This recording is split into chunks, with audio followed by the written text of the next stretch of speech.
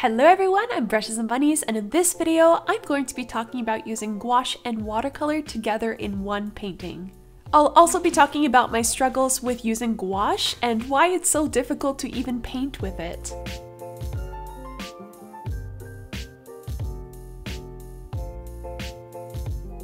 Before we get to the art stuff, I just want to do a very quick update for all of you. Many of you probably already know that I was struggling a lot with, art block, lack of inspiration, just generally feeling burnt out and very fatigued with the whole art thing and also with YouTube. A lot of my past videos do talk about that, or I should say my recent videos talk about this topic in general, so if you're interested in finding out what was going on, please check out those. I know a lot of you are new to the channel, so welcome. Hello, I'm Brushes and Bunnies, and I'm so sorry that I just haven't been there to greet you guys and be there and basically do my usual things, like my usual upload schedule, which is every Sunday. Gosh, I've even forgotten the date. Every Sunday, and also weekly live streams, which I used to do a lot. I'm so sorry I just haven't been there. I've had to take pretty much a 3-month break, I would say, in terms of getting back into the groove of things, allowing myself to take care of my body, my mind, just, taking a break from everything. I really had to do it, and I'm still kind of in it, but I'm also trying to get back into the groove of things. So getting back to my normal upload schedule and also getting back to being more active on social media. And I feel good, and I think I'm starting to be ready to do it again. So I'm so sorry I just haven't been there. I really had to take care of myself and, stop myself from becoming a total recluse, which is what was happening because I was just letting art take over everything in my life. That being said, I want this video to be all about art, so now we're going to switch topics to gouache and watercolor. For this painting, I did use gouache and watercolor together, although I did use watercolor more than gouache. And this is basically the style that I developed over time, although I do want to introduce gouache a lot more into the mix. I'm finding it very difficult, and I'm also finding it difficult to find a specific style that I could call my own with both of these mediums. This painting is one of the first full paintings that I have been able to accomplish since the past 3 months. I don't think I did something of this scale since July or beginning of August at least, and it felt really good being able to do it and also start to use watercolor and gouache once more. I have been dabbing with watercolor and gouache over the past few weeks in my sketchbook. I do have a watercolor sketchbook that I've just been sort of playing around with, and yeah, it's been sort of good to get back to it because initially, before my 3-month break, I was sort of really frustrated with this medium, especially with gouache. I was struggling a lot with it. I just didn't really know how to make it work.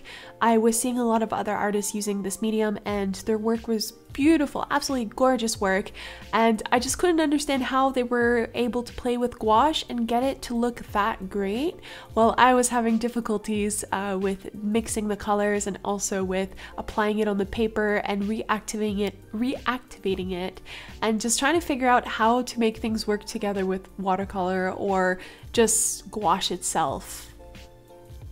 So what is the difference between watercolor and gouache? Well, both mediums are very similar in that they share sort of the same ingredients in the way that they're made.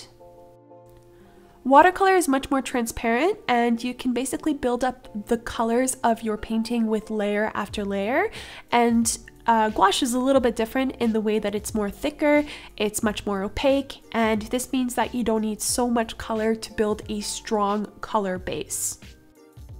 In terms of using both mediums together, what has worked best for me over the year has been essentially just building the painting with layers of watercolor. I would sometimes mix watercolor and gouache together to get something that's a little bit more opaque, but pretty much the first few layers of the painting will be watercolor only. And in this case, what you're seeing in the actual video is just me working with watercolor in itself. Now you can actually use gouache and water it down a lot to make it more of a watercolor type of medium, but I typically just stick with the watercolor itself, and then I will then add a layer of gouache, maybe 1 or 2 layers afterwards for the final detail. But this really depends on the sort of style and illustration that you're going for. If you want a more softer look, something that's a little bit more, I don't really know how to describe it, more delicate, perhaps use layers of watercolor. But if you're going for a solid color or you're wanting to have an extreme contrast within the painting, then gouache is definitely your go-to medium for this, just because you can achieve such a strong, solid color without the paper shining through. So gouache is very, very good for this. And with watercolor, I always had troubles achieving this sort of look and feel of having a strong, solid color. And usually I would just go for gouache directly if that's what I want to do. Certain examples of when I use gouache would then be in the facial features, for example, around the eyes, around the lips, the nose, maybe some, I don't know, some skin, I don't really know how to describe it, like some details of the skin. I do use gouache just because you can get a very solid color. Also the outlines, so I do like to outline my work, sometimes in black marker, other times in paint itself. And I think that gouache is the best to use if you're wanting to outline your work with a darker color or even with a lighter color. But gouache will basically guarantee a solid line, whilst watercolor might just be a little bit more faded, a little bit more blended within the paper itself. So if you want to have a nice solid color for the outline, definitely go with gouache. I did once try, or at least a couple times, try to do a full painting using gouache only, and I thought it could work, and I had sort of a vision of how it could probably be done, but I just failed completely. It was really, really difficult. Part of the reason why was because the paint kept reactivating when I just tried to apply more layers on top, although I was being very, very careful about it, making sure that it was completely dry before applying more layers. I don't know, it was just a hard time getting the correct balance and also making sure that it looked nice. Partially probably because I was looking at it from a watercolor perspective still, so the way that I typically paint, I was trying to do the same with gouache, and it just wasn't working out.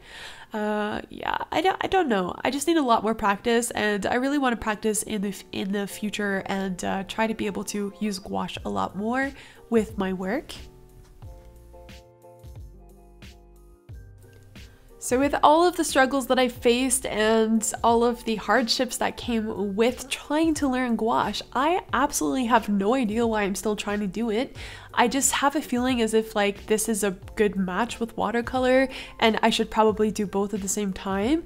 I'm not so sure. I like the balance that I'm doing now where I have an equal balance, or more so of like 75% watercolor, 25% gouache to create a painting. I really like this balance. I just think that I could probably benefit a little bit more from using more gouache, but that will come with time and just with practice. If you have any good tutorials or any sort of sources that I could use to learn gouache, please let me know in the comments below. I'm super eager to learn this craft and try to incorporate it with my watercolor work, so please let me know down below. I'm kind of desperate with this just because I want it to work so bad. But yeah, I guess it just comes with practice and just by doing it.